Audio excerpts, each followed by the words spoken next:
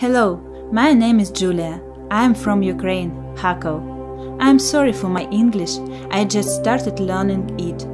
There is a war going on in my country right now. Due to the Russian invasion, my family had to move to another city. And we have a big family. Now, about everything in order.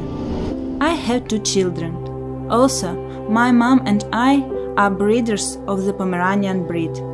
Our family has been raising dogs for over 20 years. We love dogs very much. When we were in Kharkov and the city was shelled, we went down to the basement with them and hid. We moved with dogs and newborn puppies. The dog of my grandparents, the Zwergschnauzer breed, also left with us.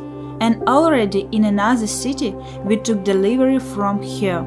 5 puppies were born. In this city we changed housing several times. Difficult to get along with a lot of dogs. No one wants to let them in. But with the help of friends we managed to find temporary accommodation. Now the dogs live in a house with my parents on the ground floor. My family lives in another house. You can take dog there. Our dogs are very funny. I often shoot funny moments with them. On this channel I will post stories about how puppies grow and develop, how dogs play, how we care for them, and much more. I really hope that the war will end soon, and we will return home.